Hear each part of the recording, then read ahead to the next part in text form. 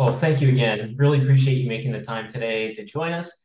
Again, my name is Chris Kissel. I'm a Senior Associate Director of Corporate Partnerships in the School of Computer Science. And I'd like to welcome you to today's conversation called the School of Computer Science Capstone Roundtable. And admittedly, it's a very exciting topic for me as I started my interactions with CMU when I was in industry in a capstone project. And I enjoyed coming to campus, getting to know the students and the faculty, and seeing some of the student work was absolutely incredible. So it's my pleasure today to welcome you and to learn a little bit about some of the capstones that are available within the school. So we have a small subset of capstones today. We have developed a brochure and a website that you can check out at your leisure that talks about the other opportunities for you to explore. And I'll add that to the chat now so you can take a look at that when you have time. So let me give you maybe a lay of the land for today's conversation. We have some special guests and we would like to introduce them. Today, we have our introductions at the beginning, and then we're going to transition into allowing a team from Honda, both Dwayne and Rajiv, to speak about their experience engaging in capstones within the School of Computer Science and the value that they see as part of that type of engagement. And then we'll transition into a roundtable discussion with several capstones that you'll find in the School of Computer Science. So without further ado, we will get started. And as you listen in on the conversation, if at any time you think of a question that you'd love to ask, you have the ability to ask a question using the Q&A button at the bottom of your screen in the Zoom toolbar. We'll keep an eye on those questions and we'll be able to pop some of those up in the conversation.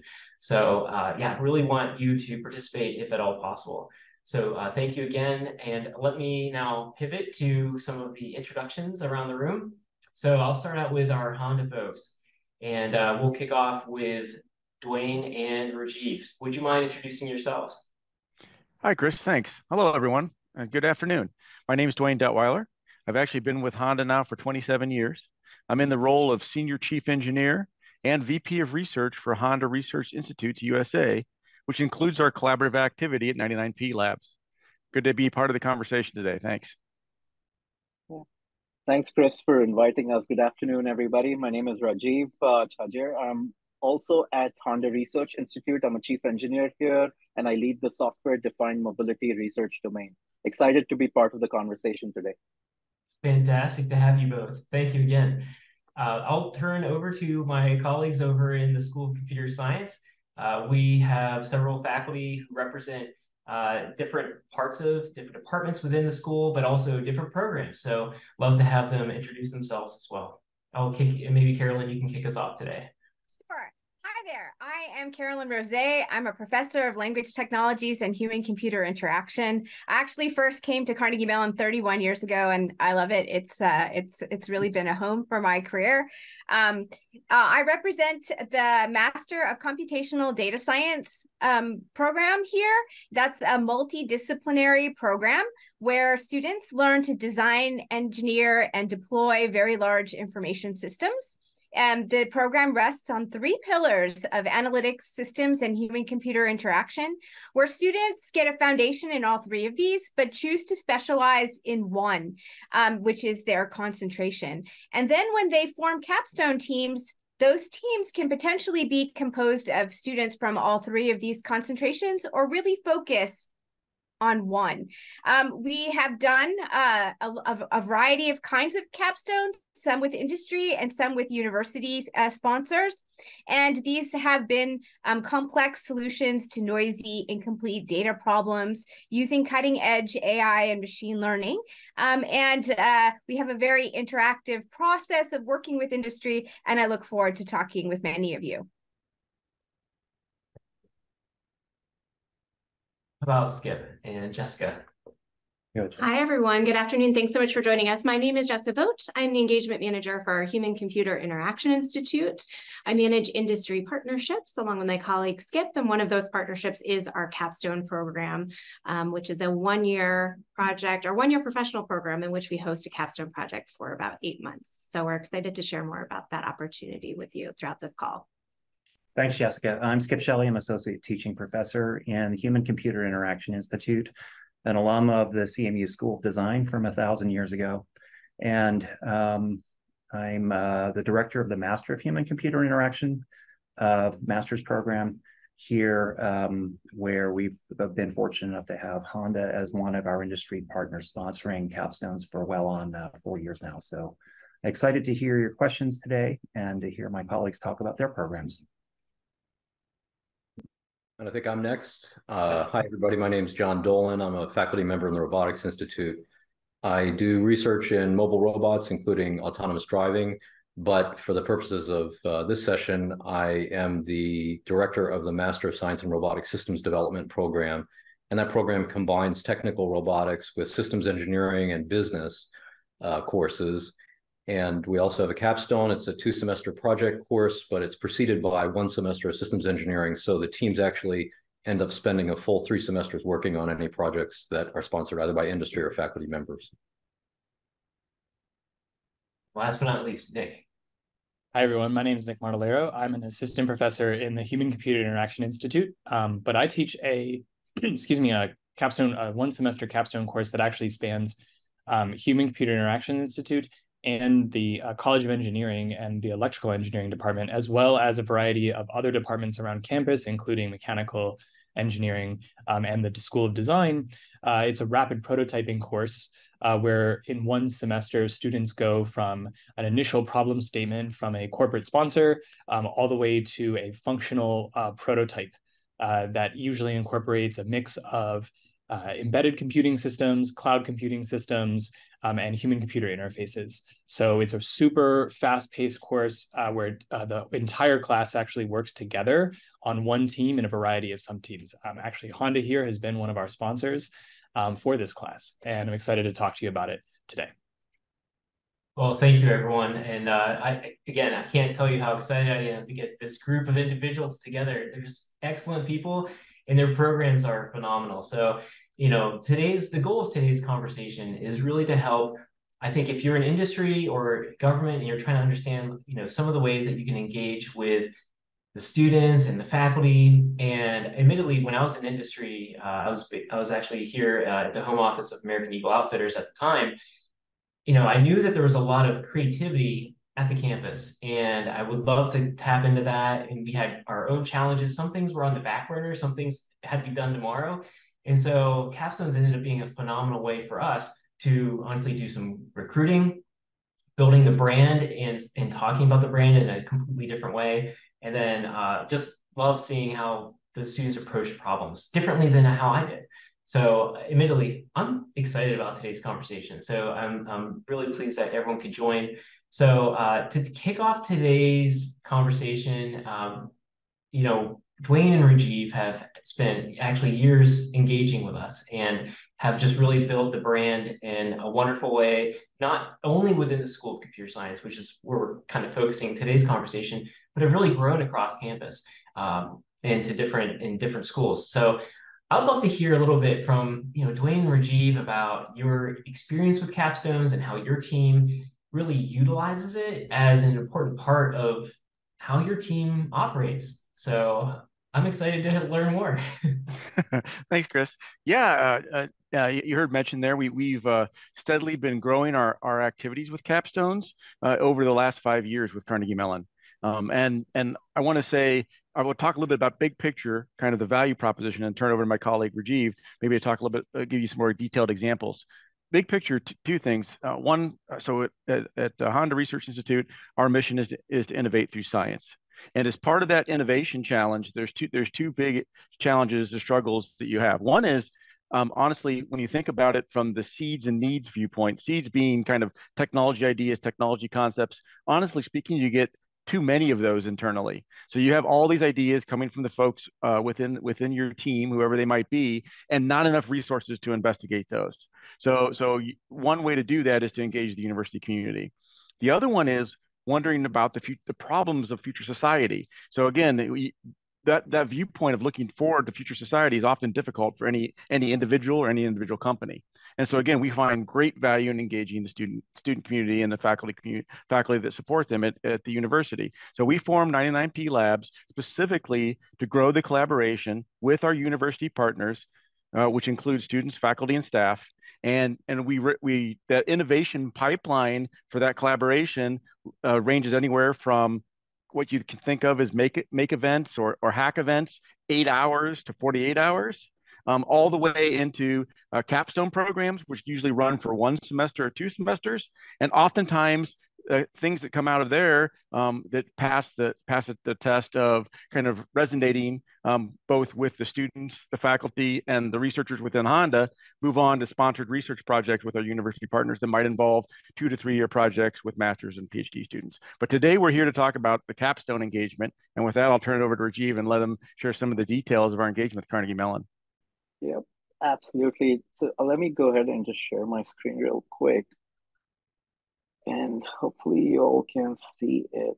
Just going full slideshow mode. So today, just building on what Dwayne was referring as to why we think the capstone as a tool is super important. I think one, I want to point out, obviously Chris and his team has been super pivotal in us building multiple relationships and threads across campus.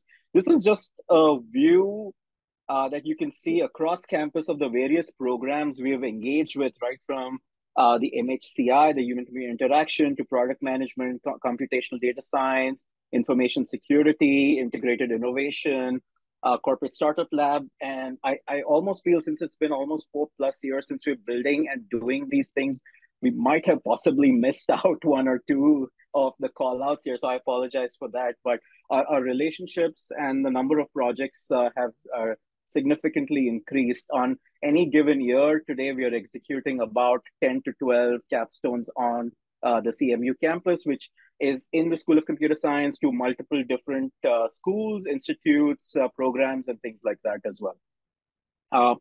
Again, just building off a little bit on what Dwayne was sharing, right? The big benefits, we see this as a great platform and tool for multiple different reasons, right? And the four key reasons that we always talk about is how this integrates back into our work. Dwayne talked a little bit about the big picture over here, the innovation activity, the education, and the community bits, right?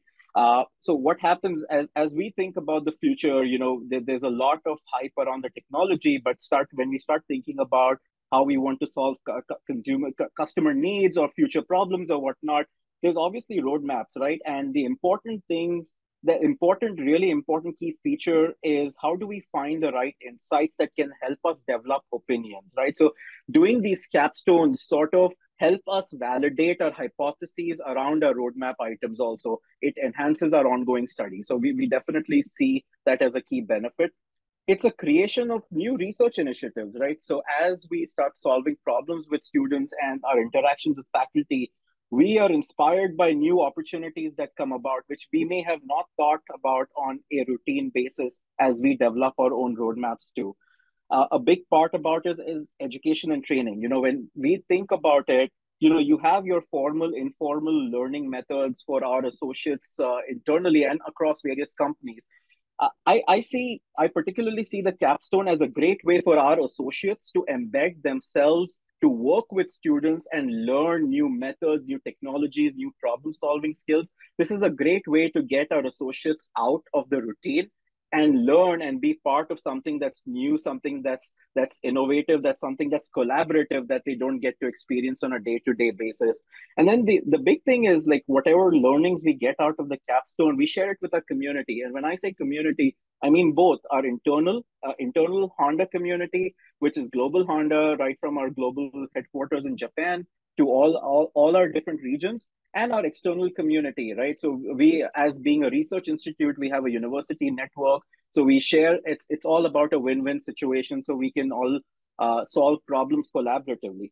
And then the big thing is, as I was mentioning, the shared goals and innovations, but the big thing is we build these long relationships with students, the programs, the faculty. There's so much as a sensing tool. Students who work with us on capstone projects have gone on to do great things after their programs. We've written recommendation letters. They've reached out to us for side projects. They've done internships with us. They've gone on to build companies as well. This is a great sort of social proof that we get out of these sort of platforms. But then I think another big advantage is it gives us an opportunity to talk to a lot of faculty as well and learn about the programs and how the programs are evolving to keep up with the pace of technology and the movement and the kind of areas that are changing. So just want to call out a few of these benefits and how we see this as really a good tool for us from a sensing point of view, learning, education, and community point of view. Again, a key part of all of this boils down to really, creating the right kind of problem statements. And I know there'll probably be some amount of more deeper discussion, but at least I'd like to share some viewpoints of how we've iterated, right? Day one, year one, we never got the problem right. It's only been through learnings and feedback cycles that we've been able to iterate and come up with something that has produced great outcomes, honestly. And I think right at the center of all of this is involving the faculty early on, building a relationship with them, iterating with them, and not waiting till really the program starts, right? And the other key thing that I'd like to point out with capstones is that you shouldn't view that as hired help, right? You're not trying to solve something that's on your critical roadmap of your company direction or whatever it is, or your project direction. These are insights you want to get that are somewhat related, but even if they fail, there's learnings in the failure as well. But the key components, as we've iterated through problem statements, is having, the students, it's an amazing set of students across different programs, right? Like, how can we have problems that are flexible, that can have enough built-in pivots allowed, but can challenge their creativity and problem-solving skills, right? That's a key component. It should be a great learning experience for the students, and we're gaining the insights from that, right? We have to harness the CMU student community, and I think that's another reason why you have to build a relationship with the faculty, because the faculty truly understands the diversity, the skills, the experience the students bring, and they have the right mindset of trying to create the different groups together. Again, understanding and defining the problem, right? Like how broad you can get, how narrow you can get. It's again, with the faculty, you at least have the flexibility built in. And then looking at it from an organic outcome point of view, right? Like you're not asking for a very, very constrained deliverable, like I need this code base to be developed, or I need a clear solution to be developed. It's more about the insights, the learnings that come about, and you build your outcomes around those. These can be right from very rough prototypes, MVPs, to the key part is the learning process, right? The reflective learning that comes out from this, how they went about problem solving, what were the things that were missing, what are the new ideas that spur out. That's what we want to extract and encapsulate as part of this. And then again, iteration, right? Without iteration, it's not possible to improve. So anyways, so just giving you sort of an example of something that we completed just last year. I won't go into the details, but just want to show you an example of how we crafted problem statements. This was a problem statement from the last fall at the Networking Institute, a capstone that we did around software engineering. Essentially for us in this problem statement, we wanted to just see what the role of decentralized computing would play as connectivity and automation increases in the vehicle ecosystem or the mobility ecosystem. And really, we were not trying to build a solution. We were thinking as compute increases, what are the insights we get about inefficiencies, security concerns, other things that we should be thinking about? How do we build trust in that ecosystem? And this was the problem statement that we provided to the students. What comes out at the end, we then work with the student group to sort of consolidate this as sort of this one pager. And there's, of course, much more details behind it where we talk about the problem statement, the description, but you'll get to see how many students were involved, what were the key technologies or key methods, and then we'll provide links to the blog that the student group wrote, any documentation, what were their final presentations. But in the bottom, we'll highlight the 3 to 5 key insights that we got, whether it was a process, it was a technology solution, it was something about the method of how it was solved, and we'll share this. Now, a big part about all of this is sort of sharing it both, as I mentioned at the start, to our internal Honda community and to our external community. You'll see we have a growing LinkedIn channel through 99P Labs. We will give shout outs to the students. I think it's very beneficial to them. This is great proof for them as they're getting out into the workforce, trying to maybe get jobs or whatnot. We want to share it with our university network. We want to share it with our other outside collaborators so that new ideas can be inspired. But we do have a public facing blog, which we then leverage as a way to share inside Honda also. And the other key thing, and being a Japanese company, we convert all of that content to Japanese so that a lot of our headquarter folks can also read, participate, and then join, at least from an insights point of view. So anyways, I just wanted to share this little bit of a detail as to how we think about it. And Chris, I'll hand it back to you to maybe help dive into some of the more detailed questions here.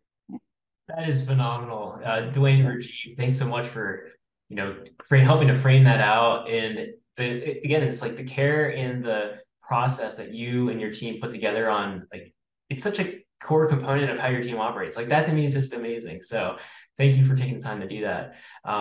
So I'd love to also now kind of open things up to allow the faculty and the programs to just kind of talk through some of the questions. I know that we were talking earlier before this meeting, and Rajiv and Dwayne, I know you guys hit on a ton of things that likely intersect and interweave into the conversation. I think one of the key questions that I see from companies, certainly when they're just wondering even, how do we start engaging with CMU? What would you say, both for the value for the company and the value for the student, the role of the capstone? What would you say the benefit is for the company and for the students? I'm going to jump on one other thing you said there as well. But first, let me tell the value again. The value for the student. You heard a lot of values come from the details that Rajiv did. So not only does it move our research agenda forward, it allows us to prioritize, right? It allows us to focus our internal resources much better. It gives us new insights that we didn't have and wouldn't get any other way. Also, there's a big talk about talent acquisition and talent retention. One fact is you're working with these fantastic students, and there's no better way for someone to demonstrate their capabilities than through one of these capstone programs. And you will truly see students shine. The other one is it engages your folks tons. Now, to your other point of the students is, and then I find personally engaging with the capstones very energizing, rewarding. The students repeatedly say how much they enjoy working on these problems. And a lot of times we're not talking about how Honda might make a better product in the future. Almost none of ours focus on that. They're more about how will society be better? What are the problems of future society, and how can we make that future society a better place for everyone that lives in it? And that really gives the students passion to work on the project, I feel. Carolyn, I'll let you add into that as well. Yeah, I really appreciated a lot of what Dwayne and Rajiv presented about their capstone experience. It really resonated with me, and I think is very consistent with our MCDS experiences as well.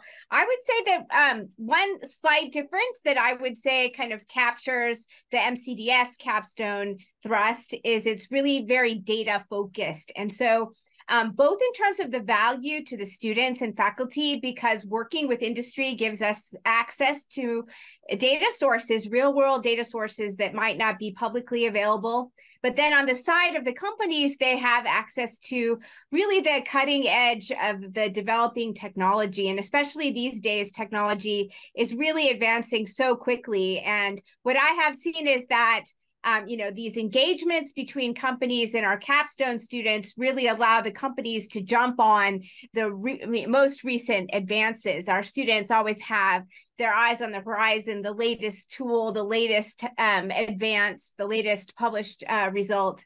And I would say that, something to kind of hang on to as a company is considering where does it make sense in the landscape of what our company is paying attention to think about a capstone. I would say a theme is making data work for you.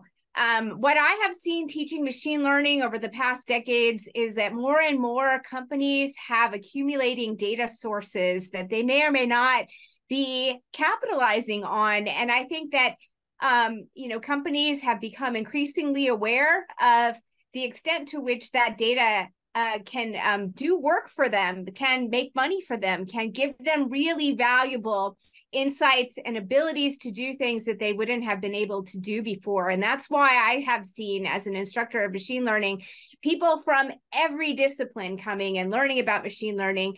These allow industries to touch the latest things to learn about. Keep it, because you have to keep your eye on the horizon. I, first was learning machine learning 35 years ago.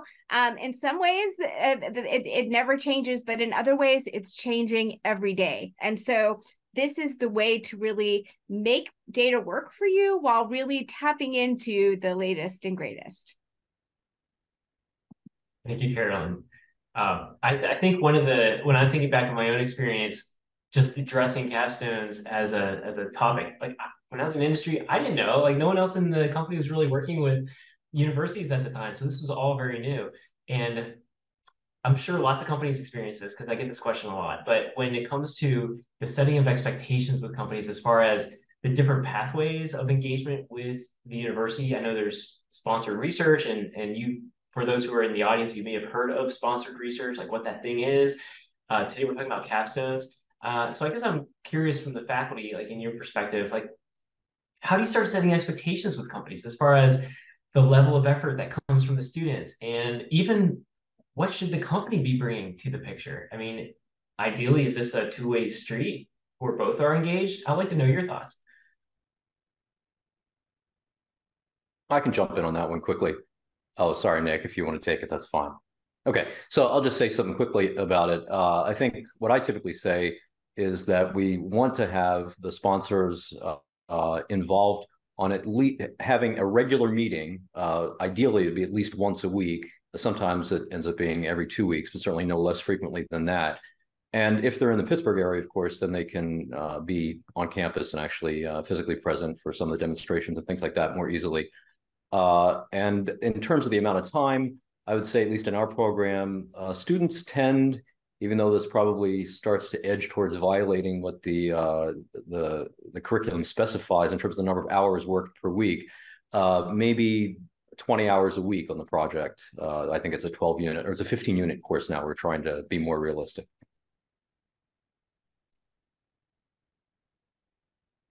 Did you want to add something? Yeah, just add a little bit there too about what I usually try with our capstone partners.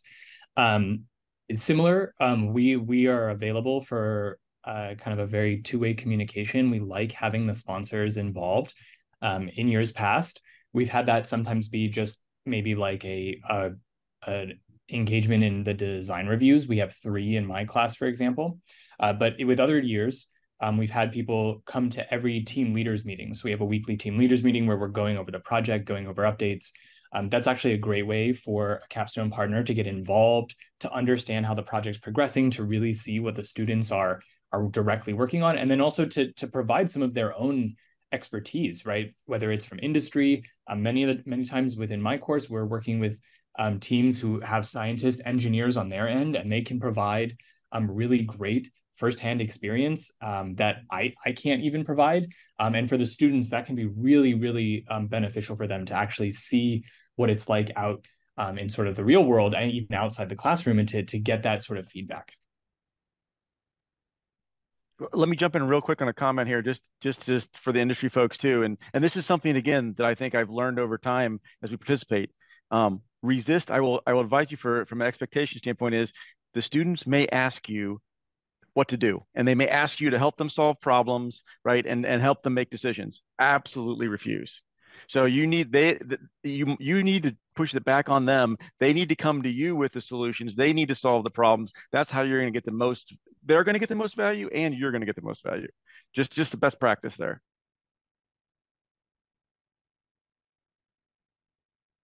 And Chris, I wanted to jump back to the earlier question, just give one brief statistic. This is related to what the students and the companies get out of it. I would say, I don't have the numbers exactly here, but a large number of students who work with the company on a project will then end up doing an internship with them. I do know that for my program, between 30 and 40% of students end up working full-time at the company for which they interned. That's huge. That's awesome. I'll mention, even again, to carry on to that comment, we've had several cases where we've brought the interns in after finishing the capstone to continue working on some aspect of the capstone that they were very passionate about. And that, again, turns into a win-win situation. Yeah, it sounds like there's so many learnings that we're even just getting from the initial conversation here, as far as just thinking of the value that the capstone engagement is. And I mean, I think we've seen it before where companies might engage in a capstone, but by engaging, they just fund it and maybe throw a problem out there, but then they're not really having people on their side like really engaging with the students on a regular basis. I mean, I guess when you think of, for the faculty, when you're thinking of the student experience, how significant is it to have the right person at the company engaging with that student team? Is that, like, how crucial is that? Or can you just like kind of support them on your end and it's still okay? Like, is it important to have the right person at the company engaged? Hey, Skip and I'll hop in here. So I mean, it's crucial to our students' experience to have engagement with our clients. We really rely on them to be our subject matter experts and to help the students gain access to the resources that they're going to need. And we really encourage our clients to be that for the students' clients. You don't have to suddenly become professors at CMU. We have a team of faculty here that support all of our student teams. So we really encourage you to just be there to also learn from the students and share your knowledge and your resources with them, so they can gain that real life experience. Yeah, I would just add that the model that we use in the MHCI program is that the student team is at the center, and around the periphery of the student team is the industry partner, whether it's Honda or Progressive Insurance or Bloomberg or NASA or any of the others we have. We also have capstone faculty that include real practitioners with decades of experience in a relationship with CMU that understand the curriculum that our students have experienced in the fall, so they know how to build on it. And our capstone teams meet with me, the director, twice a week in capstone session, where we try to not just deliver knowledge through lecture, but engage them in critique, presentation, so that their skills are constantly being honed as they go back to interact with the industry partner. Then, of course, the industry partner, in our case, has a primary and a secondary contact. So there's always continuity because inevitably people need to go on vacations and do family things, et cetera. And so we want the students to not be delayed by the realities of work life. And so we do that for 2 semesters, about 7.5 months. Great. Carolyn, I see a hand. Did you wanted to add into, or?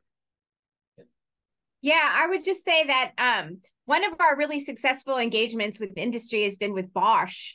And one of the things that I have appreciated about that is the way that this has been an ongoing relationship. It wasn't about sponsoring a one and done, a capstone, and it wasn't about the capstone being the be all and end all, but it was really an ongoing relationship with multiple points of contact, with one central figure from the company sort of reaching out and wanting the company to have that engagement with the Language Technologies Institute, starting with a fellowship program for PhD students and growing into capstones and sponsored research. And you can see how, if you look at the papers that have come out of the work, that the interests and expertise of both sides have really come together and have blended. And it's really beautiful, I would say almost like a piece of artwork where you see those perspectives coming together. And it's been a really rewarding relationship, I think, on both sides.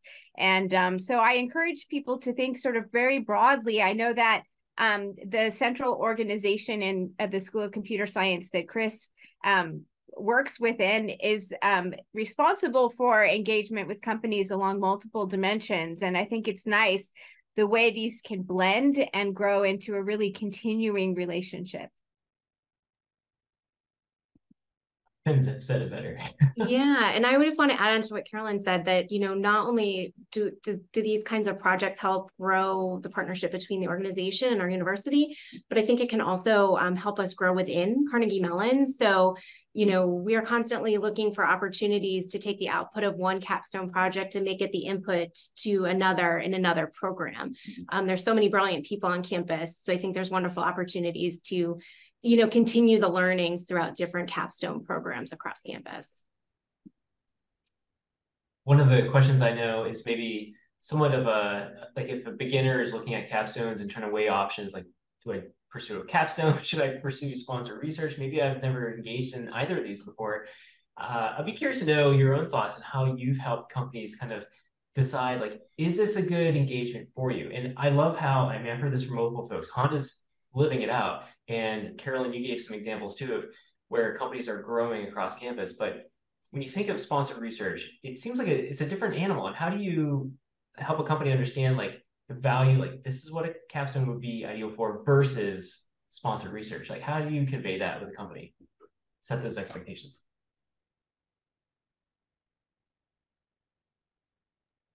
I can take this because I have done capstone and sponsored research with actually the same companies, but Honda in this case, but with other companies as well. So the main difference that I usually speak to is that a capstone experience is something that you are excited to give a problem to students. This is something that's maybe not in your critical path, but if something gets developed, it really could kick off some new ideas within your organization. And in addition, you are okay with the students owning the intellectual property, because with classes here at CMU, our students own their intellectual property. Now, you may negotiate with the students, not with me as their faculty member, but with the students, if you'd like to basically license that afterwards. But that's between you and a student and after they've graduated. Sponsored research, on the other hand, you would be signing up to work with a faculty member like myself and my research students, typically PhD students or maybe master's students who are working in my research lab. And that is a project that is very research oriented. So we should be thinking about research publications, sort of expanding knowledge in an area. And then in addition to that, though, you can negotiate the terms of the intellectual property. And oftentimes there's a shared intellectual property agreement. We do custom agreements, but there are also other agreements, and you should reach out to the legal folks about that or other faculty, but that's another way to do that. Now, those engagements are often longer. I have some engagements that last a year, some that are up to 3 years. And so that's where you can build a really deep relationship, but typically with one faculty member and then maybe 1 or 2 students to work very deeply on a specific project. Well, let me throw in something from the industry perspective here, and this is what I tell folks within Honda. Number one, capstone is a great point of entry. So it's like sponsored research is a much bigger commitment. What I tell people is you need to be ready to give 1 meeting per week with that capstone team. A lot of times, maybe it's every other week, but you need to be committed to be able to give one a week. And also, we typically look at visiting campus at least a couple times during the capstone, and even have the capstone team visit us. So it's a really great entry, and there's a really diverse. So again, the brochure, Chris, that you mentioned and you've shared out is great. So I share that with folks at Honda, and then the other good thing is, which Carnegie Mellon has done, is that all of those capstone programs use the same agreement. And that never used to be the way. Now it is, and it's so much easier. That means if you do one capstone with one group anywhere in the university, then you can easily do another capstone with another group. And because a lot of times that legal part is a big hurdle for industry side. And then finally, what I tell them is, okay, you're interested in a given capstone, go talk to the faculty, ask them about previous projects. They're not going to go into the details, but say, so give me some aspects of projects that really worked well that you saw in the past, and maybe some aspects of projects that didn't work well. And usually the Honda folks from that conversation with that faculty, very informal, can determine whether or not that capstone program is a good fit for them. And I've seen a lot of good success with that. Those were great comments. Oh, sorry, Caroline. I just want to say one quick thing about IP. What Nick said and what Dwayne said, those are both excellent. But the one additional thing is, lest you feel like you don't have any IP advantages, you get what we call NERF rights, even when the students do a capstone project, meaning non-exclusive, royalty-free. So you can use the IP, you can use the project results, the software, whatever else. It's just that you don't have an exclusive right to it, although you could possibly negotiate that with the students after the project, as Nick also alluded to.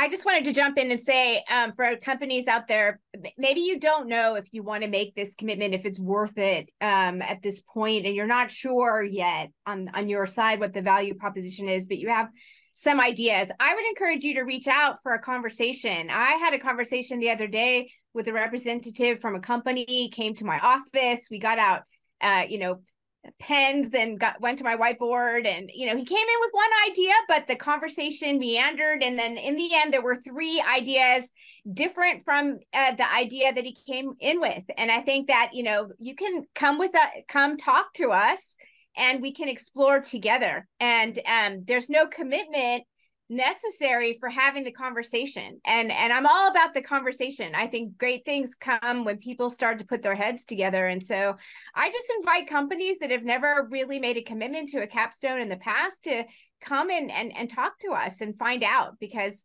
we can find a connection that maybe you didn't imagine yet, but it comes out of the conversation.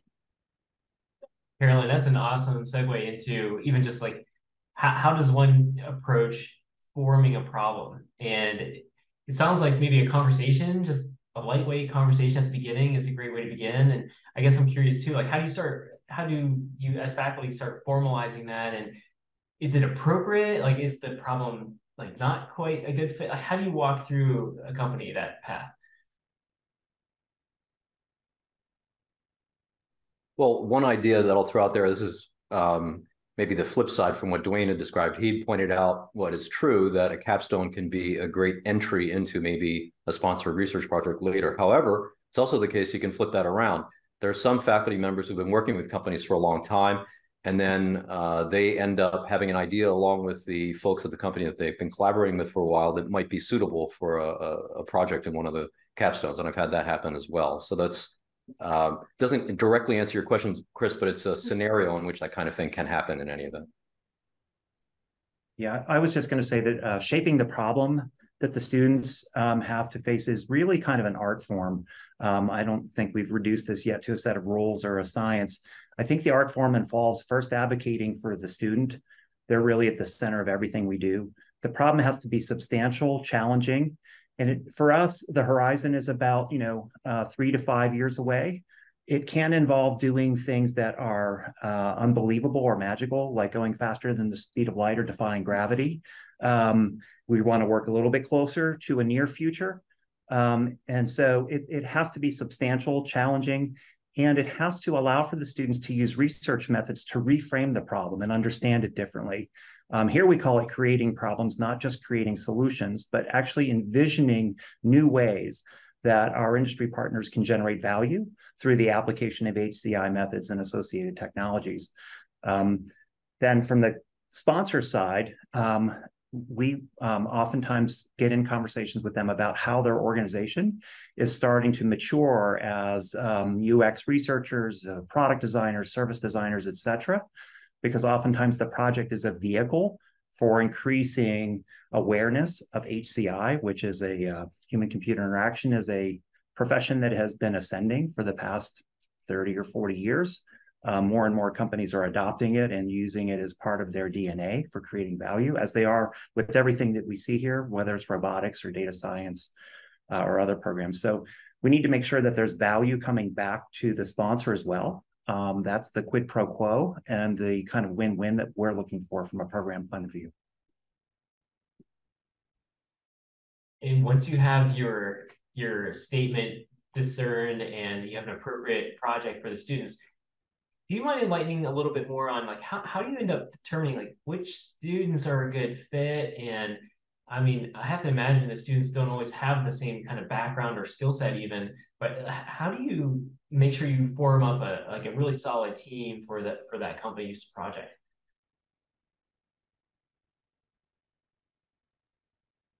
Maybe that's an art. Yeah. I can start with how our master's program does it in the Human-Computer Interaction Institute. So we start collecting data from the students upon their entry in the fall semester, considering the backgrounds that they've come from, their strengths, their areas of opportunity, and also where their interests are. So we gather all that data in the fall. And then at the end of the semester, they get to submit a pretty in-depth questionnaire that has all of our project descriptions from our portfolio of projects, which is usually about 11 to 13 projects a year. Students get to see each of those project descriptions that we just discussed and suggest preferences for those projects, or perhaps projects that they aren't as interested in. So we use all of that data. We talk to their faculty, and then our team collates groups of usually about 5 students that will be on a student team. So they're multidisciplinary teams, and they consider the areas where students also want to grow. And of course, if the project needs any special skills, perhaps, we try to place a student that might have that background on that team as well. But we have a lot of data points to consider in that team building process. So, suggestion for industry best practice. Do your best to be a good capstone mentor. Why do I say that? Because students talk. And if you get a good reputation on campus with the students, then all the best students will want your project. So do your best. And one of the things I'd say about that is, again, it's the engagement, supporting the students, providing information, providing connections. Also, the problem statement's not written in stone. And we've crafted a hypothesis with the faculty, and the students are like, yeah, this is bunk. Okay, prove to us that hypothesis is false, and then pivot, right? Don't pivot without proving it, or we'll call you out on it. Yeah, just a couple of things. First of all, I think our process in MCDS is very similar to what Jessica was saying about MHCI.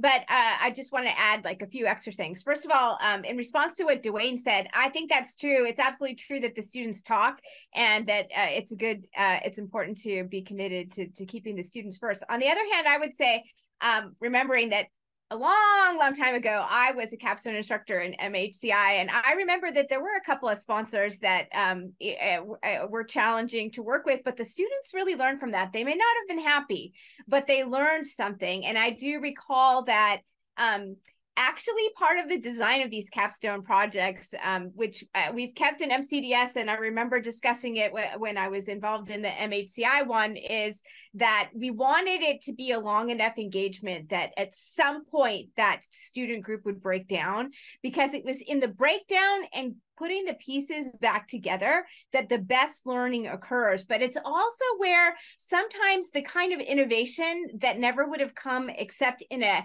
kind of breakdown situation comes. Like all of a sudden it broke some assumption, and now the real spark comes, and great things came out of it in the end. So I don't think you should try to be difficult, but at the same time, I think don't worry if you think that the situation is not going to be perfect.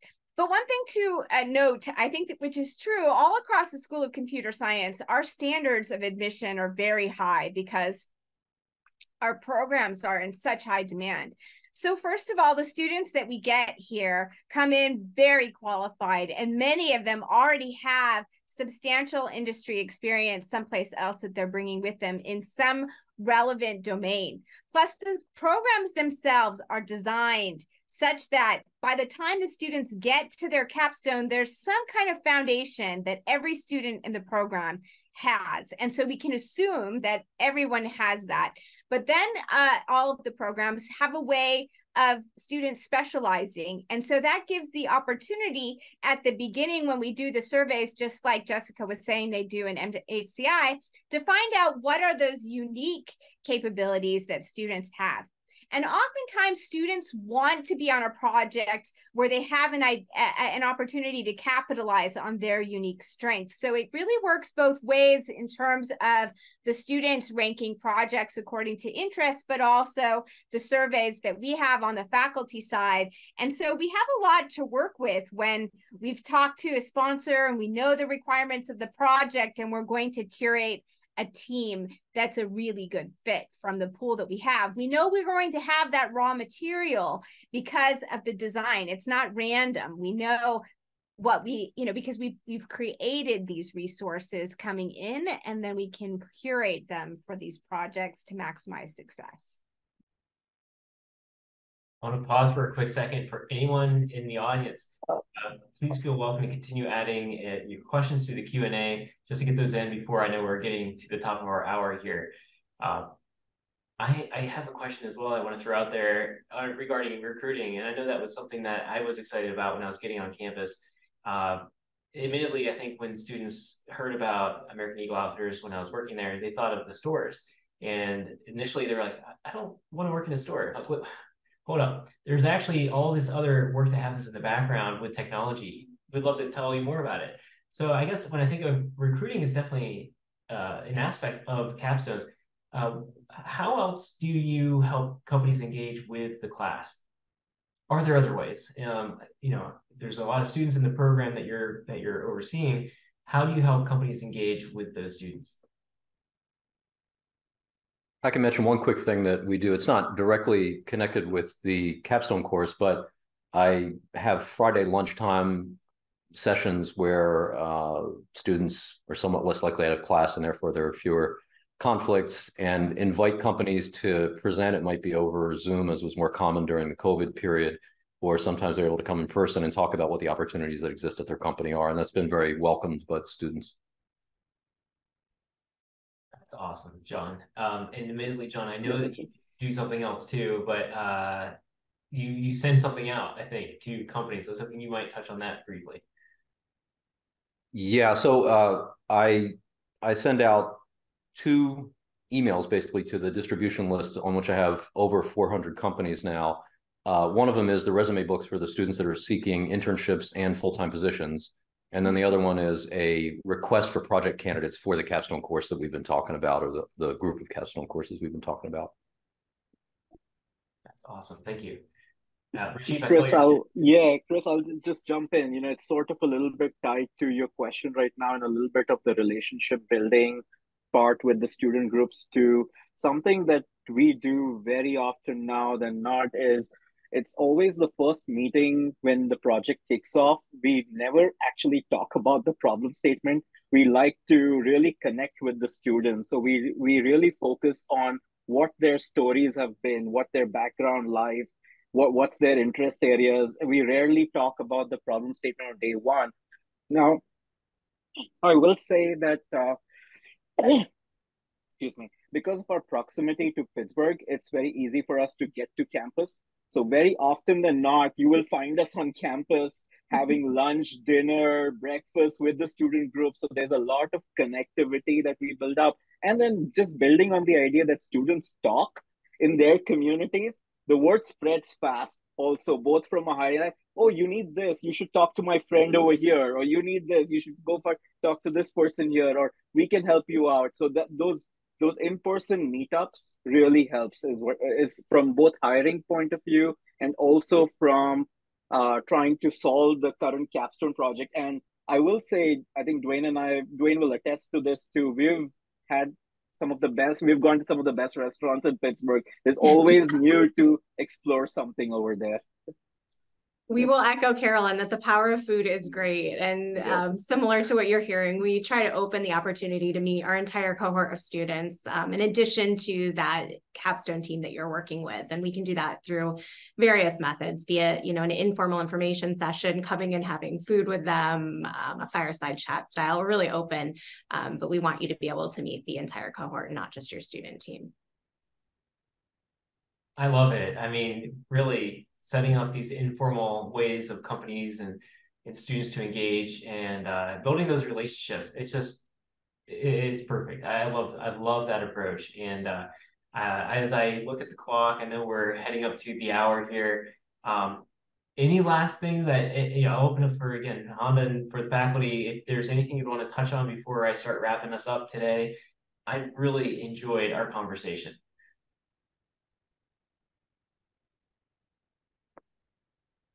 I'll say one last thing from the industry side. And again, it goes to, you were talking about what makes a good student team. And I'll just throw it again. It's not something I've noticed or observed is when I ask folks to be co-mentors for a capstone, and especially they're folks that might have been around Honda for a while and maybe have a lot of connections in a large network, and somebody who's part of their team who's relatively new but excited about the aspect of being here and having them work together as a team.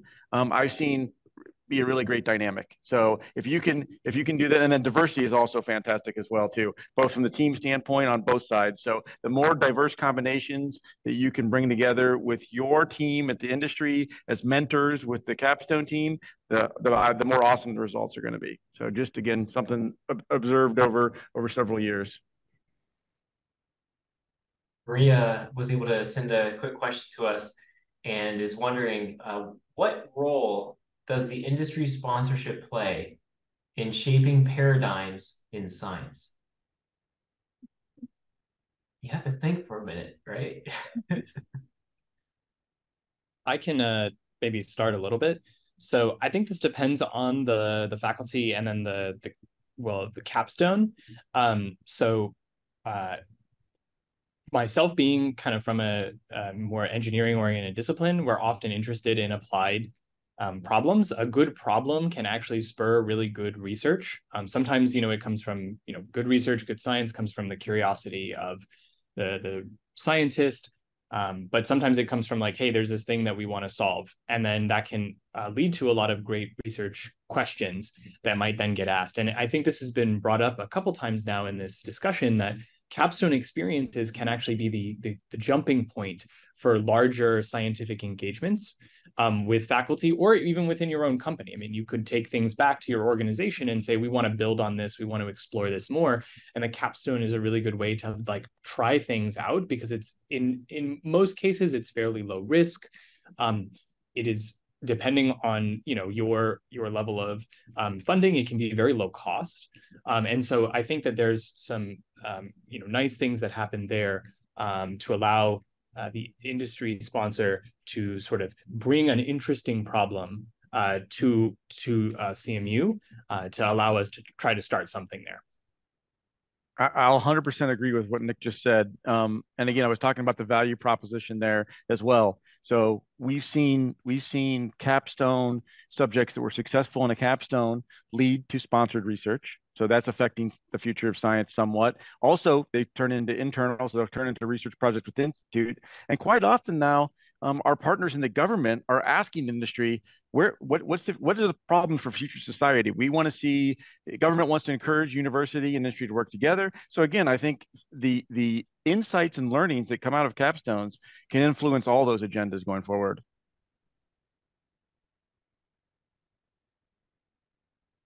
Yeah, that's just phenomenal to know that capstones can really have a far-reaching impact, beyond the project that's defined just for the company.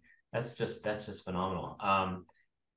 It's been my pleasure, and we can start wrapping up for today's event, but it's just been wonderful to, again, bring you folks together. I've learned so much, not just from today's call, and hopefully those who attended on today's event were able to walk away with learning a little bit more around the value of the capstone. And if your company, organization has never engaged with the university, it is a really fun way to start your relationship with CMU. So that's my selfish hope, is that if you found that any of these immediate capstones and the faculty that you're chatting with here on this event, if they strike a chord, please reach out. I think all the faculty, I'll speak for them, would enjoy connecting with you. If you're unsure how to navigate the waters of the university and you're wanting to talk to someone, that's where the team I'm on comes into play. So I'm part of a corporate partnerships team and also with government. So George Hirakos, who leads the team, Dan Jenkins, and I both work with industry, and it's our passion.